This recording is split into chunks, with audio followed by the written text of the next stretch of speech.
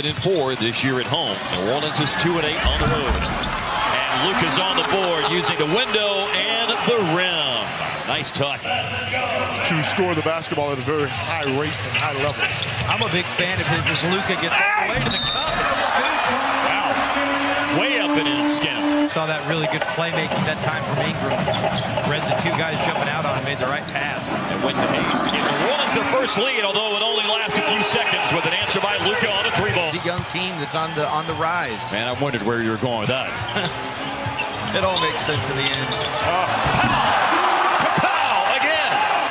I don't think Ball is ever going to reach his potential unless he starts to make shots consistently. Speaking of shot making consistently, Luka is doing that today. Hard 4 for 5 for the floor. Advantage Dallas by 9. Ooh. Luka the drive!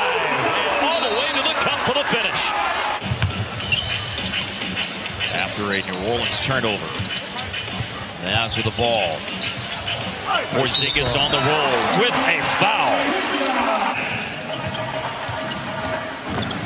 Luka drives and spins. Well done.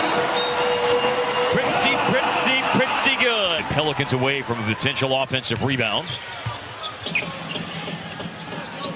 Luka just knocked down a pair of free throws. Nice. And he's gone up top. What a pass and what a flush by Kleba.